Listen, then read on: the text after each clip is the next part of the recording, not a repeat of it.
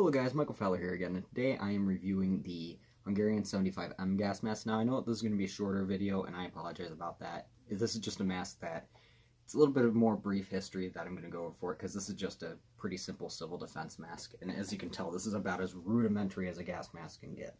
So, in 1975, they started producing these to replace the 67M, which was basically the exact same mask, but without this bakelite piece. It wasn't plastic, it had basically a GP5 assembly here. Mine is a later one, for the record. The difference between the later and the earlier versions of these masks are the earlier versions rather, I'm sorry, the ones that were made in the 70s have a black rubber on the inside, and the later ones have a gray, and that's the real distinctive feature, so mine's a later one. Mine is a size 3, 1 being the smallest, 4 being the largest. There were size 0s that are very rare, and there were also hoods for this mask that are also very rare.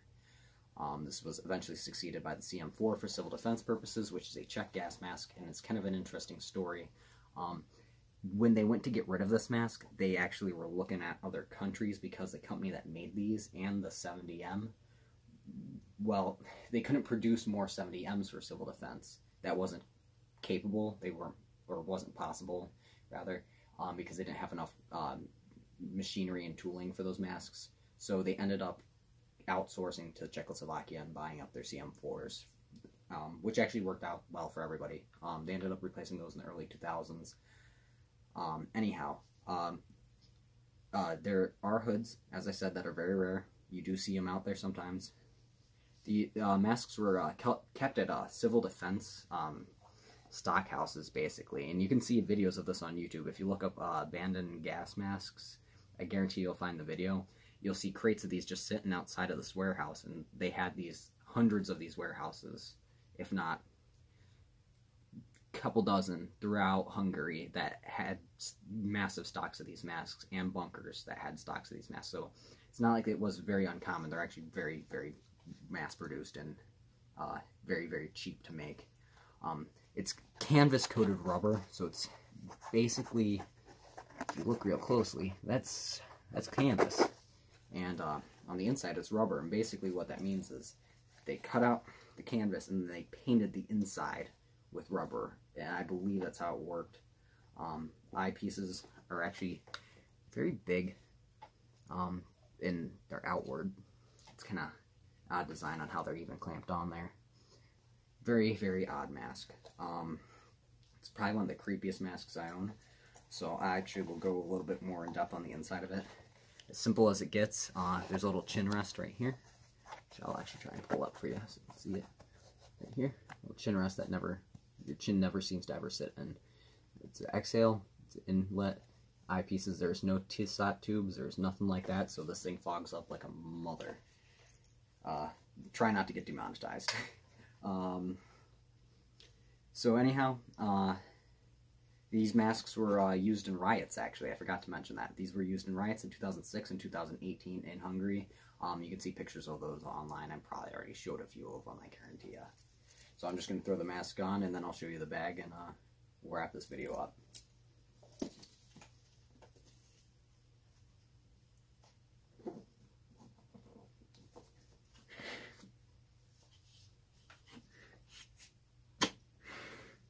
So this mask really doesn't like to seal to my face very good. It's kind of a pain in the ass, actually. But it's really hard to hear me in this thing. It's got this little head thing that goes around, and then it's got one of these things which goes around your neck like that. I'm pretty sure you probably can't even hear me in this thing because this thing's ridiculous. Yeah, it's not even really sealing to my face, to be completely honest with you guys. I haven't really gotten it. It's just so hard to get this thing tightened out correctly. This is what it looks like when it's on. As you can already see, it's fogging up like no other. So yeah.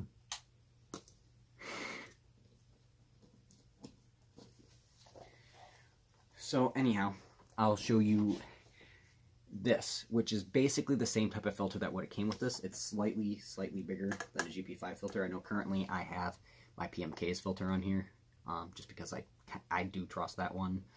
I probably shouldn't. And these guys are very similar to the ones that were issued. They were the exact same size, exact same shape. They looked like this, just painted a slightly lighter, kind of almost foresty green color, not a olive drab color. So, last thing, but not leastly, we got the bag. And this bag is actually not the worst. It's kind of like an upgraded GP5 bag with snaps. It's actually got snaps. And it's, the inside, there's not really any markings from what I remember. There's this little divider in there, and I'm sure you can't see it, but there's a divider in there for the filter. So that's pretty cool. Anyhow, this is a pretty sweet mask. You can get these on the surplus market or on eBay for anywhere between $20 to $40, and honestly, I'd recommend picking one of these up for the price of about $30. I wouldn't recommend spending much more than that. I do think that it isn't really a functional mask, and that these are more or less just for display purposes at this point. I think you'd have a real hard time trying to get one of these to function. I think there's a million other options that for the same price you can go for that would honestly be better. Hell, a GP5 would be better than this.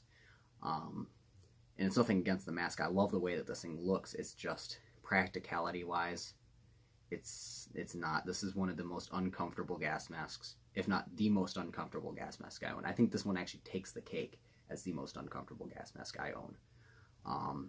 It looks awesome, but it does not feel awesome on your face. So take that as you will. Anyhow, you guys have a great rest of your day. I'm sorry that this video was shorter than typical.